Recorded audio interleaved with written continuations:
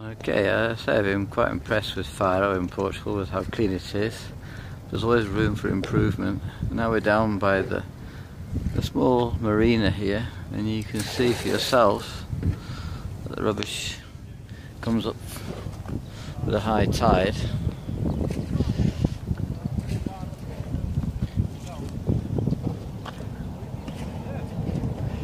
Even in some of the cleanest places, we still get a lot of contamination from our human stupidity. And this plastic has just got to stop.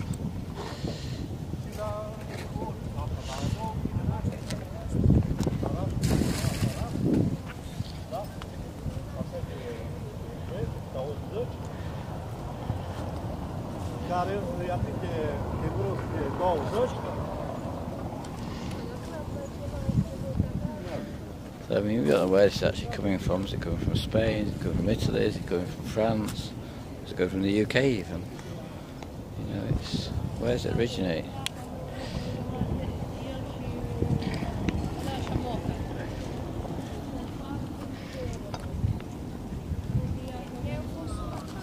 So every bit counts. When you start getting closer down, you look how much there is.